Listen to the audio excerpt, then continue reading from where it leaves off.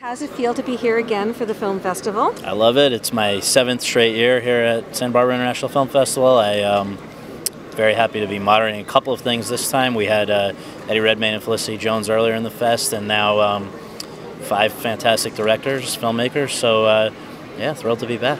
What makes these 5 brilliant directors stand out in your mind?